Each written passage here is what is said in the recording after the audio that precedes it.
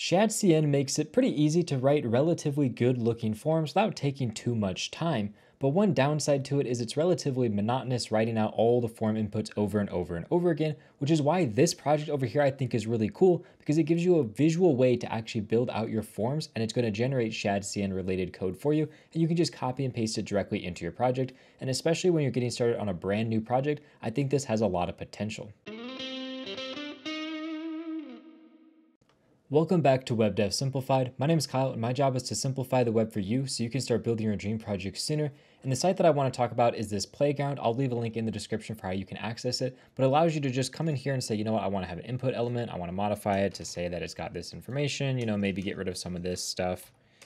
Come in here just like that, we'll save it, and let's just add a few other random inputs into here. Now you can see off to the right hand side, I can generate code, and it's going to give me all of the code for that particular component, and I can just copy that and I can paste it directly into my project if I want to.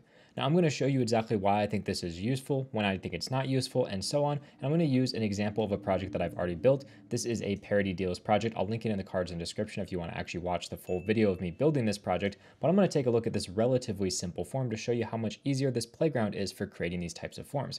As you can see, I have a product name input, I have a URL input, and I have a product description input. And if we look at the actual code for this, you can see I have a bunch of code, and it's pretty much just generic Shadcn form stuff. You can see here I'm using Zod with a schema. This schema is actually defined in a completely separate file. Then I have my onSubmit that's calling some particular action. And then the important part is we have the form with a little bit of styling, and we have all of our different fields. And as you can see, it's very basic boilerplate stuff. There's really nothing complicated going on in this form at all. And creating this form by hand takes a little bit of time because you have to manually write out all of this code.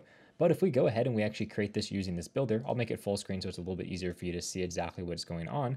And we'll just clear out of everything that's in here. And what I'm going to do is I'm going to say, okay, the very first thing we have is two inputs side by side. So I'm going to create that. And then we also have a text area at the very bottom. So I'll create that.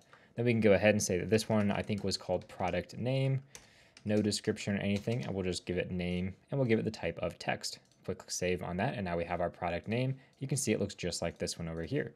Next one is going to be enter your website URL, so we'll just paste that in there. It does have a description, so we'll just copy over that description so I can make sure it's exactly the same between these two forms. No placeholder, and this one's going to be called URL. Now unfortunately this is a relatively new thing, so it doesn't have everything. For example, you can see there's no URL type, but we'll just leave it as text for now, and we can manually change that when it generates the code for us. Now finally we have our product description, which is our text area here. For a description, again, I'll just copy whatever description I had right here.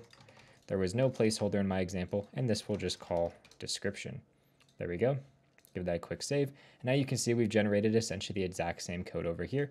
We have some JSON that we can use if we want to essentially import this, because this is like the JSON format that this particular playground uses. So we have a little JSON we can use, but most importantly, we have the code, and you can see it generates all the different code for everything that we want directly inside of here. And I can just click copy.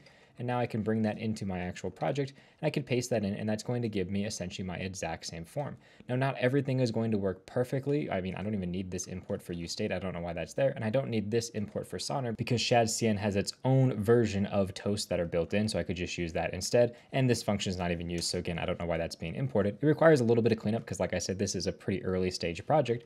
But as you can see, it generates all this particular code for me. Like I said, I could use the toast directly from Shadcn, so I could say const toast equals use toast. There we go. And now I get all my toast information. I believe I need to break that out like this.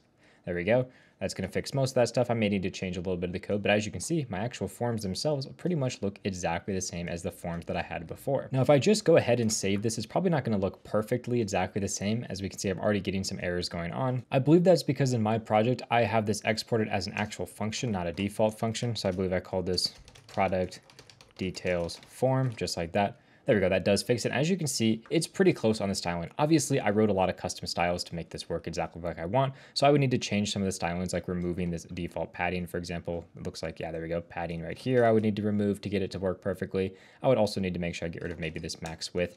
And there we go, you can see it's pretty much already exactly the same as what I had before. Now, I think this is really great when you're creating essentially the very first couple forms for a project because it gives you a really good boilerplate. You don't have to write out all of this code by hand. And then when you're ready to create your next project, honestly, what I do most of the time is I just take all of the code inside of one form and I just paste it into a brand new file and I start modifying that exact file. That I find is usually the easiest way to build new forms inside of a project that already has forms. But if you want, you could still use this form builder for doing that. Another thing that I think you're pretty much always going to need to change change is I hate putting my form schemas directly inside of my form themselves. I prefer to put them in their own file. So again, you would have to extract this out into its own file and probably make some changes. For example, we have that URL input, so we need to change it to be a type of URL, wherever that input is at. There it is, type would have to be URL. Now, these are relatively minor nitpicky things, especially with how new this particular page is. And I think over time, it's going to have a lot of improvements to it. As you can see, there's already a lot of inputs inside of here that aren't even a part of Shadcn. For example, a signature input, which if we preview that, I can actually just sign my name right in there. There's a bunch of other stuff directly inside of here that's not even a part of Shadcn, which I think is really cool. So if you think this is a cool project, I highly recommend going to GitHub. It's open source and be able to make some changes to it, add in different pull requests and issues and so on. Try to make this as good as you can because I think it has a lot of potential. It's a little bit buggy right now, for example, especially if you drag around things like this that are in multiple rows, you can see it gets a little bit buggy, but I think with a few changes and some pull requests and so on, we can really make this a quite good project. So I'd recommend checking out the GitHub if you're interested in improving upon it. Otherwise, with that said, thank you very much for watching and have a good day.